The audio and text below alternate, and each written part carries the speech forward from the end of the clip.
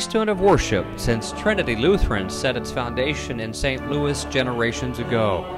The pipe organ has been a catalyst of faith for our faithful, weaving notes upon notes across the pews through the history of an enduring and evolving congregation. The first thing that people see is the keys, that they're gouged and they're broken. Until keys became worn, controls broke, pipes are very, very old, and pipes lost their voice, and not another patch could cover for the lost and aging sounds of the century-old handcrafted pipes of timber and zinc. We are endeavoring to refurbish our organ. After a swell of momentum, the Trinity family of 750 strong made a commitment to restore and build a new organ within its downtown sanctuary.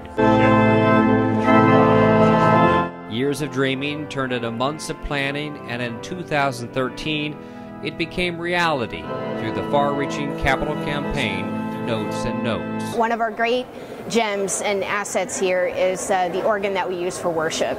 And it's important that when you're entrusted with a wonderful gift of God, that you act as a good steward and you take care of that gift. Approaching year's end, a team of masterful craftsmen from the Schantz Organ Company of Orville, Ohio began the heavy lifting. A modern console is hoisted, and a new gallery organ, a mere 20% of its future whole, sounds for the first time from the back balcony. And one by one, key by key, pipe by pipe, a pair of Schantz musicians tune it, giving it a collective voice for the new space. All the while, an urgent timeline pushes the rest of the crew across the way to expose and dismantle the grand chamber that had been intact since 1928. Here's a good shot for you. Hollowed out, frame and all, the broken and useless parts are pitched. Pipes and pieces still worth an encore were saved by design to be restored in the workshop where organs are born, and where this first came to form. We give thanks to God for what we hear today, and I hope that you have appreciated being in on the maiden voyage of this instrument. A voyage for the ears and the soul, and it was just a small beginning for a grander experience ahead. And it was magnificent. We've only got 25% of the instrument playing, and it sounded like an orchestra. The gallery pipes become a bridge for Trinity's musical ministry to continue while the Schantz team crafted the rest of the organ back in Ohio through the winter months. And upon the team's return in March of 2014, a tractor trailer of new and renewed is emptied and spread out, much like the strategy to attack a new puzzle.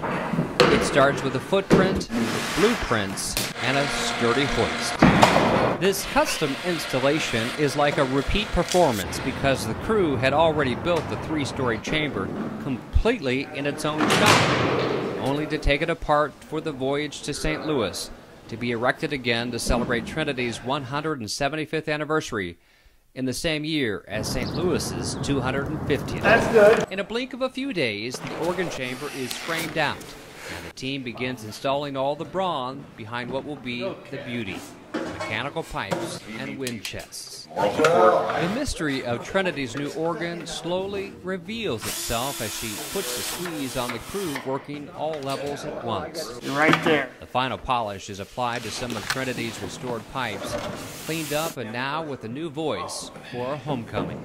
Each gently placed and some hammered into place the only way they could fit.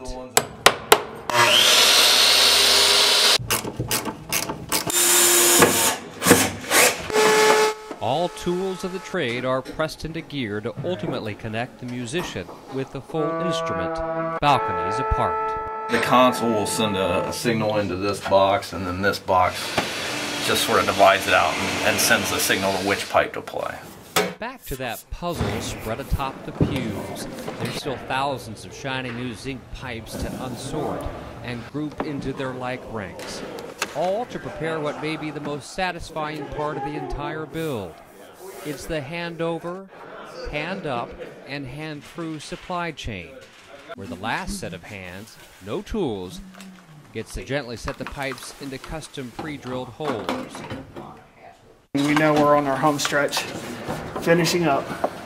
And some of the last of Trinity's treasured restored wooden pipes are also set for placement. Yeah, these are original.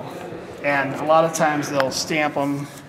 Well, let's see here, we've got two different notes. We have an A here, and then we have an A sharp, so you have to know which one's which. From the tall to the very small and everything in between, after 1,000 reps or more, the build nearly comes to an end, when this musical forest of zinc and pine has fully sprouted, but for the biggest and grandest pipes of all, the ones that stand front and center and cover for all the rest like a standing sentry. The crew's exacting design and months of labor make this look far too easy. Ultimately, the pipes tell us what it will sound like. One grand finish leads to another grand start. The final weeks of voicing and tuning. That same methodical process to marry the organ and all of its new voices to this very historic sanctuary.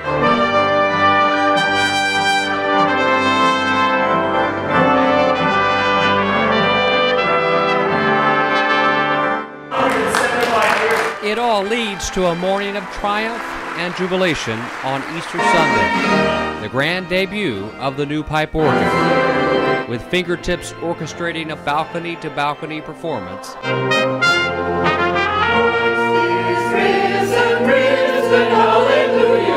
Joined by brass and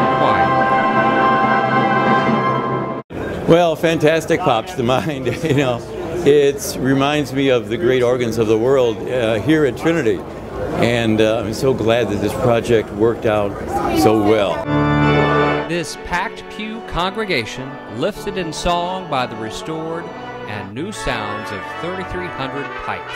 On a day when we celebrate them, the most important thing as Christians that we believe that Christ rose from the dead, to use the most powerful instruments that we have is just incredible. And the organ did a fantastic job today in assisting us worship God for what He's done. After 175 years of ministry, this Easter did bear the birth of a more passionate and impactful grand instrument to reach out to all those who are inspired by its musical beauty and the uplifting and spiritual messages it will help deliver for generations to come.